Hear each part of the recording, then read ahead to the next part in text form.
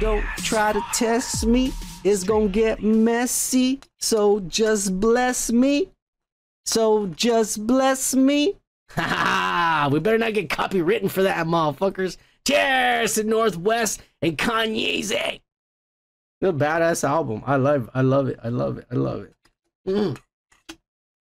But there are a lot of haters that supposedly are concerned about this little girl's behavior.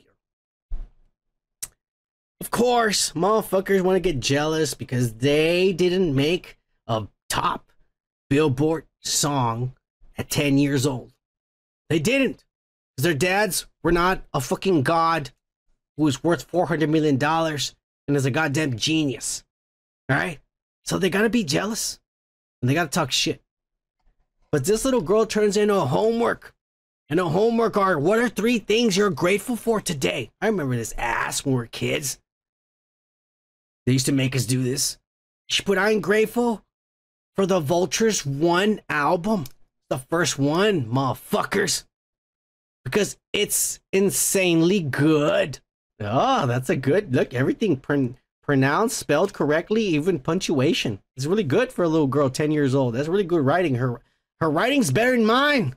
I suck at, like, I look like I'm a doctor, but I'm not a doctor. I didn't even go to fucking college. You know what I'm saying? I'm barely educated. The motherfucker writes really good. So she knows she's a genius. She says, I'm also grateful for the Black Vulture, because if Vultures weren't alive, this amazing album wouldn't have come out. Oh, because the album's called Vultures, y'all. The little girl says, lastly, I am grateful for the gang Cardival. Oh, yeah. Yeah. If you see that song, I think it talks about a girl give head. Yeah, she give head like a carnival. She gives head like a carnival. So that's all she's talking about. And then she draws the album cover from her dad, which is her dad and her stepmother's bare ass. And she draws it. And people are saying this is dangerous. That she likes her dad and he influences her. What do y'all think? Think something like this is bad?